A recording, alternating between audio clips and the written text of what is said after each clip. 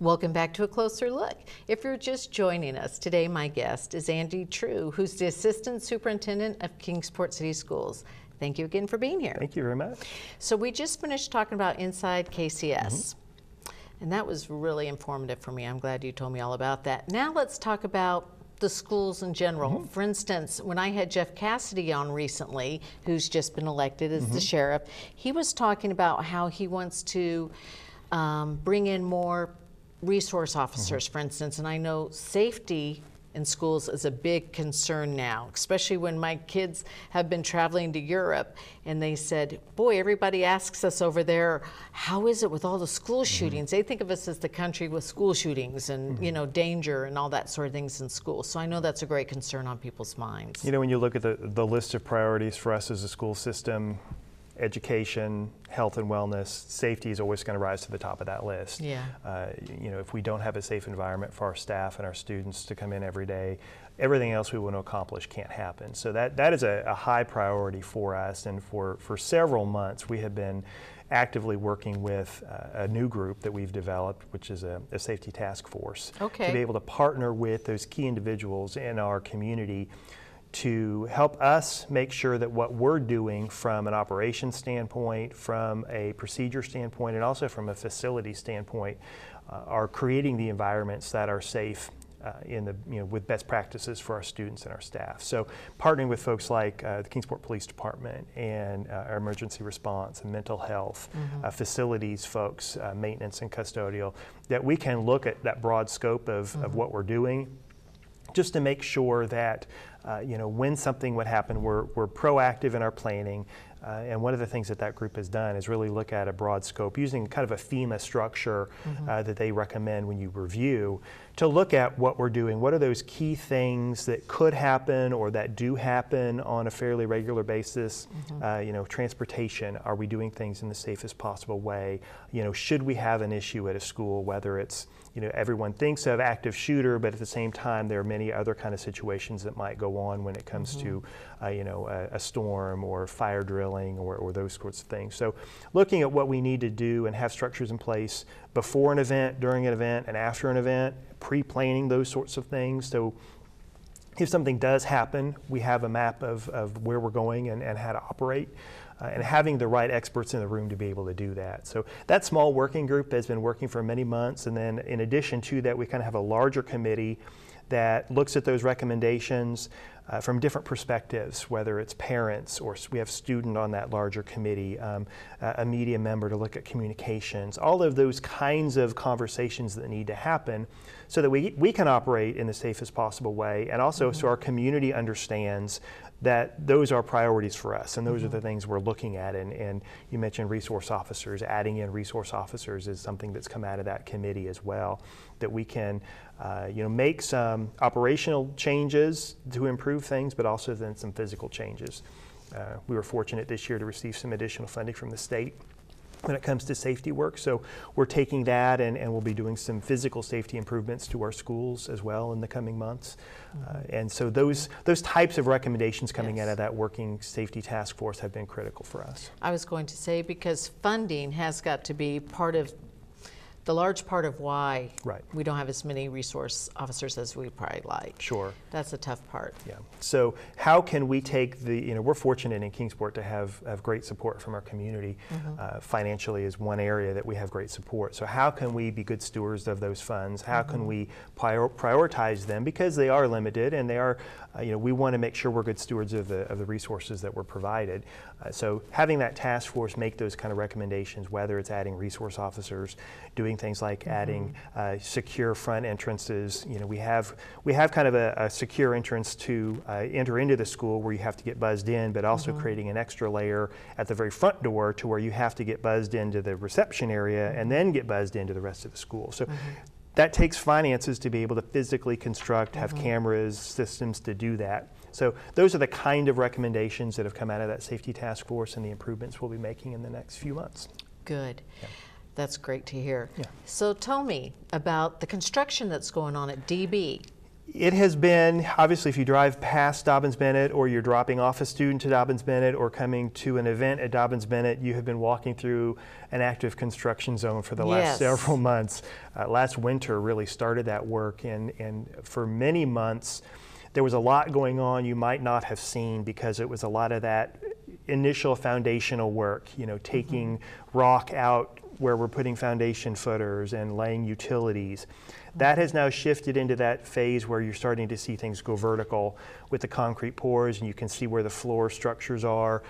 You know, in the next few weeks, we'll shift, and you'll be, instead of just seeing floors and ceilings, you'll start to see kind of the fill-in of the interior walls starting to go up, and really seeing a lot more, even though it's been active, a lot more activity as we start to work on things like utilities inside the building, electrical, inside plumbing, all of that interior work. It will become a much more active site in the next few months. We're still on track to have that project complete by the end of this school year. Wow. So that we'll be full on in that facility, in that space, by next fall, the start of next school year. And we're really excited to have the space. Obviously, it adds about 70,000 square feet of space to the facility. Okay, 70,000. I think what even excites us more is what's going to happen in that space. So tell me about that. Sure. It's the Science and Technology Center. So the space itself will be centered on what kind of opportunities do we need to have for our students when it comes to that next level of science curriculum. So lab spaces that will provide the environment for higher level lab work, science and technology rooms to be able to have them come in and do that kind of that STEM work as they move forward. So it adds that seat space to alleviate some of the capacity issues that we've been dealing with at Dobyns-Bennett for the last several years. But again, it's what we're doing with that space. We could have just built a box and built classrooms, but what we really wanted to do was to look strategically at how we wanted that space to look and what needed to happen within the space. So that has been a real priority for us over the last several years, developing the plans for the building. And now that we're getting close to having that building, relatively speaking, done in the next few months, we shift to, okay, how do we build a curriculum and the work that's going to happen in that space? And it's a really exciting process, working with not only our administrators and our students and staff, but also just kind of the broader community that has perspectives on the kind of workforce that we want to develop and the kind of education that we as educators want to have to prepare our students for what happens when they leave Dobyns-Bennett. Will you be hiring more teachers, or is this just going to be expanding the classes you already have? It'll be expanding the space. There typically would not be any more additional staff added. Right now, in a given year, we'll have anywhere between 15 and 20 teachers that don't actually have their own classroom. Oh, okay. So it will provide some space for those individuals to be able to have space. I bet they can't wait. Exactly. But again, looking at that educational concept of how do we provide students for careers that they may not even exist yet. The careers may not exist yet. How do we prepare them for those? And also to meet a workforce demand that our local community and our world community needs. Our ever-changing world. Exactly. All this IT and science, and it's good to keep up with the times, and that's what you're doing. You know, to be able to have robotics experiences, technology experiences, engineering experiences, and things that are going on in our community as well, that we can help build a workforce and build skills in those individuals to where they can then, again, we've always said we're not trying to prepare students for graduation day, we're trying to prepare them for what happens after graduation day. So being aware of those things and partnering with our communities in ways that provides for that.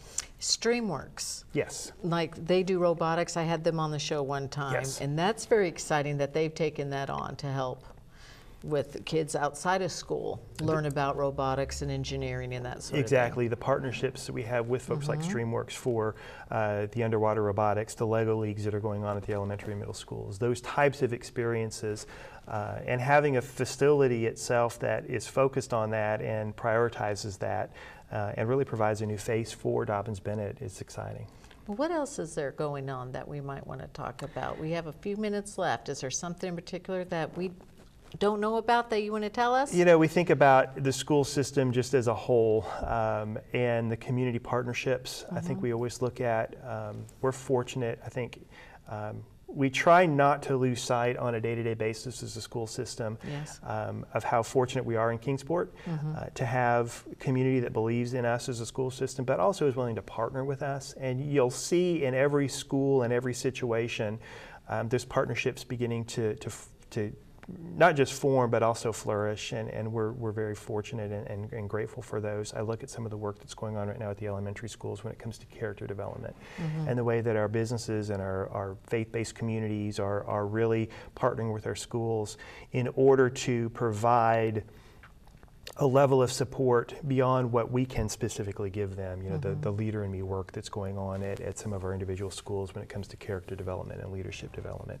Those partnerships, again, I think forest for the trees kind of scenario, we live it every day, but we don't want to take it for granted, and we want to make sure our community understands how much we appreciate those partnerships of again, whether it's a business or a church or individual parent groups that are willing to come and partner with us in so many different ways in our schools. In you know, you've got some visible ones where you have things like band boosters and you know, athletic clubs and boosters that do that, but also those things are happening in our schools in other ways all the time, and it's really exciting to see those continue to flourish. Very good. Very well done. Let's just put out one more time for people that might want to apply for Insight KCS. This is an excellent opportunity. The applications are due by Monday, October 1st. So if you're interested in learning more about Kingsport City Schools and taking part in this program, just get onto k12k.com or call Andy here at 423-378-2130 to apply for this fantastic program. We're looking forward to another great year. We appreciate the opportunity to share that information with you and your viewers. And it's a program I typically help lead, but there's a lot of folks that have involvement in it across the district, and we're just excited about another year this year. I really appreciate you being here today and educating us all on what's going on with Kingsport City Schools. Thank you. It's a pleasure to be here. Thank you, Andy. It was great meeting you. And we will be back next week with another thrilling show. I hope you're here to join me. See you then.